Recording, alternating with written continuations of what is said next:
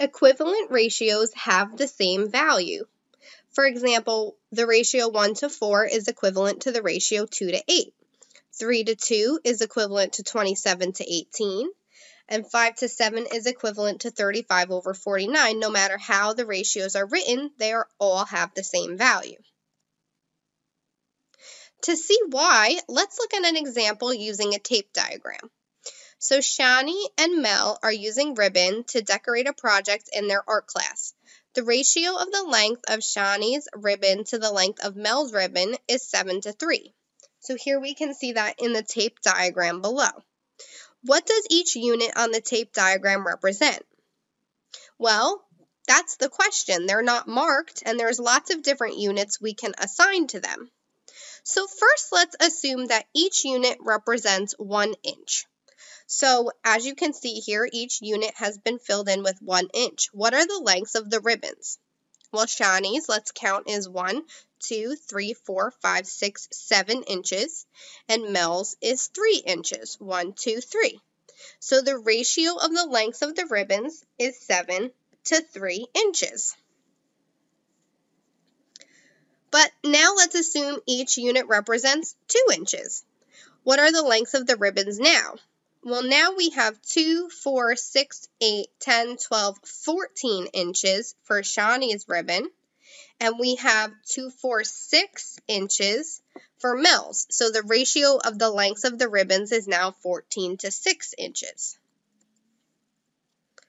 But again, it can be any unit we choose, so let's finally pick another unit. Let's assume each unit represents 5 meters. What are the lengths of the ribbons now? So Shani's, we can see, is 5, 10, 15, 20, 25, 30, 35 meters, where Mel's is 5, 10, 15 meters. So now the ratio of the lengths of the ribbons is 35 to 15. If we look at all three together, though, when simplified, we will see that the ratio remains the same. First, when it was 1 inch units, we had 7 inches to 3 inches, or 7 to 3.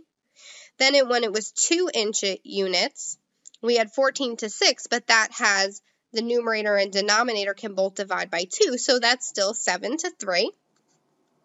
And then when each unit was 5 meters, it was 35 to 15, which again, if you divide by the 5 meter units, is 7 to 3. So all ratios were equivalent. When two fractions are equal to each other, then the ratios they represent are equivalent as well. So even if we wrote them as the fraction of 14 over 6 and 7 over 3, even if we wrote it with a colon, no matter how you write the ratio, they're going to be equivalent.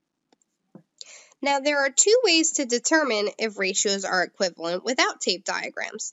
The first is to look for a common factor.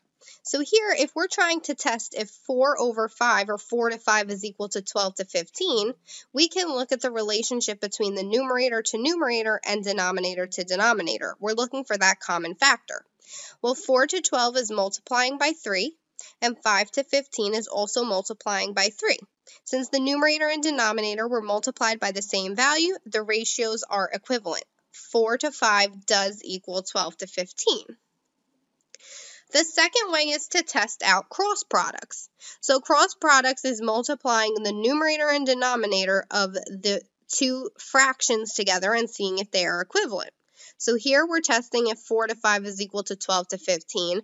So we use the cross product. 4 times 5 is 60. See if that's equal to 5 times 12. Well, that's also 60. So yes, another way to show that they're equivalent. So you can use these 2 methods to test out if ratios are equivalent or not.